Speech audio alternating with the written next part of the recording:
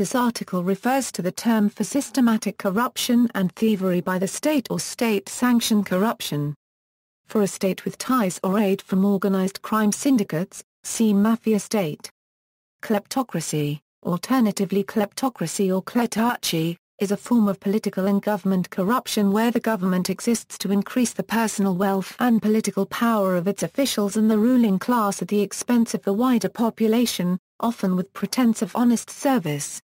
This type of government is generally considered corrupt, and the mechanism of action is often embezzlement of state funds.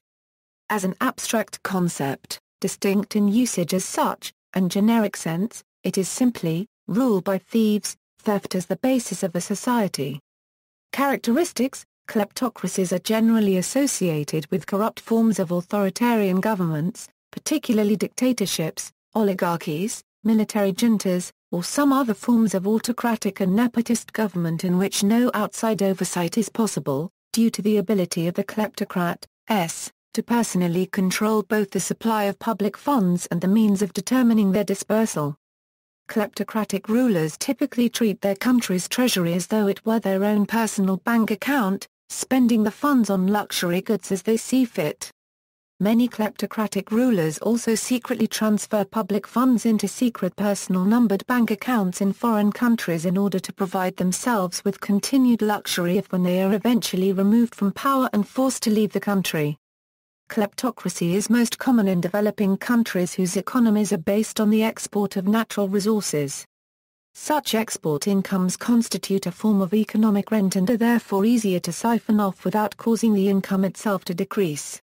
Kleptocracy, alternatively kleptocracy or kleptarchy, from Greek, Euro and III, is a term applied to a government subject to control fraud that takes advantage of governmental corruption to extend the personal wealth and political power of government officials and the ruling class, via the embezzlement of state funds at the expense of the wider population, sometimes without even the pretense of honest service.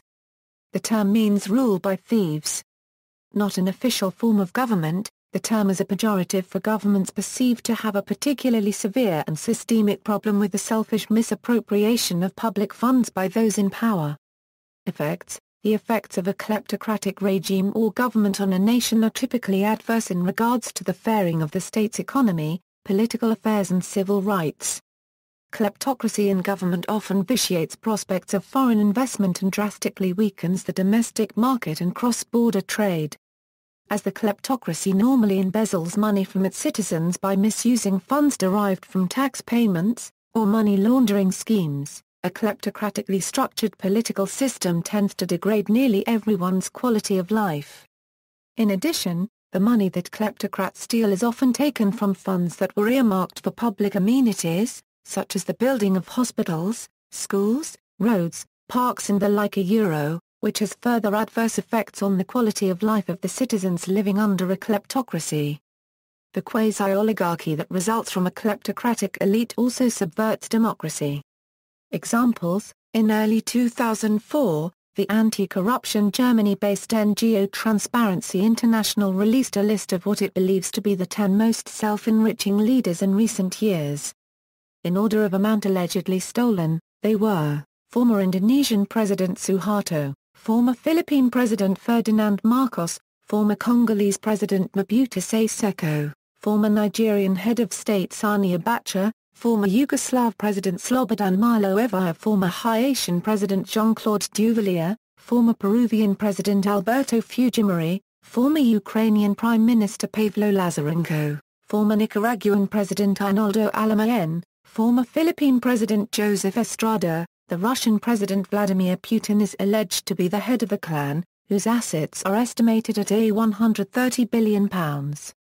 Sources have also shown that Egyptian President Hosni Mubarak stole up to $70 billion. In addition, other sources have listed former PLO chairman Yasser Arafat as having stolen $1 billion to $10 billion. And Pakistani President Asif Ali Zardari to have received kickbacks on contracts and misappropriating public funds, siphoning over $2 billion to his Swiss accounts. Nursultan Nazarbayev is a head of the Kazakhstan ruling clan with $7 billion assets. The partially recognized state of Kosovo is also reported to be run by a kleptocratic regime, mainly formed of members from one of the country's largest political parties, Democratic Party of Kosovo. A report on the wealth of Kosovan politicians showed that despite their relatively low incomes as civil servants, a significant number had amassed personal wealth, sometimes amounting to sums exceeding several million euros. More recently, EULEX reported on a specific case where illegal payments of €1.4 million had been made between the Kosovan Ministry of Internal Affairs and the Austrian state printing company, which had previously won a tender to print Kosovan passports, and a former transport minister and current deputy president of the ruling Democratic Party of Kosovo, Fatmir Limac, was also arrested by EULEX together with 6 other suspects on charges of organized crime and embezzling at least €2 million. Former Argentine President Nestor Kirchner never fully accounted for an estimated $1 billion that went missing from the public purse of Santa Cruz province during his tenure as provincial governor. China's former Prime Minister, Wen Jiabei, left office in 2013 with his close relatives controlling assets worth at least $2.7 billion. The revelations were blocked in Chinese internet. Other terms. Narco-kleptocracy. A narco-kleptocracy is a society ruled by thieves involved in the trade of narcotics. The term has its origin in a report prepared by a subcommittee of the United States Senate Foreign Relations Committee, chaired by Massachusetts Senator John Kerry.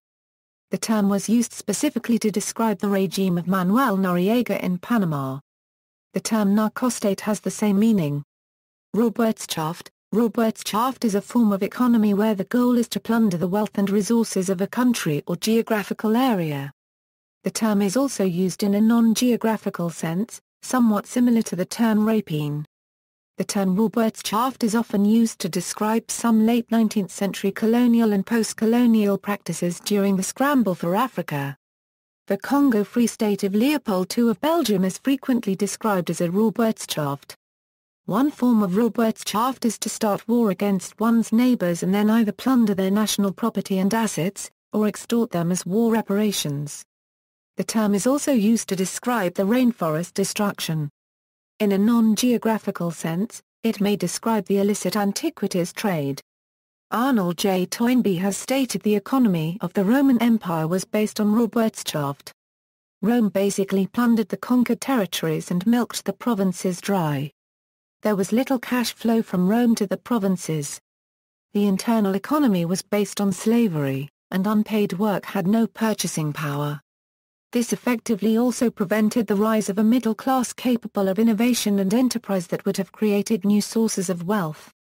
The economy could be maintained only as long as the empire was expanding. Once the era of conquests ended in the Pax Romana, the empire was doomed. However, the economic and political power of the Western Empire lasted some 4 centuries after the establishment of the Pax. On the other hand, the Roman Empire continued to expand until its territorial zenith in AD 117. The crisis of the 3rd century which followed in AD 235 was a major threat to Roman political unity, and impacted its future prospects, lending credence to the theory. Others, referring to Russia, Daniel Kimmage used the terms, kleptocracy, or krematiazaminocracy. Fareed Zakaria also described Russia as a kleptocracy on a July 23, 2012 airing of The Daily Show. See also, failed state, lumpenbourgeoisie, mafia state, political corruption, rentier state. References. Further reading, McCann, Tiber. Kleptocracy. In Hamowy, Ronald.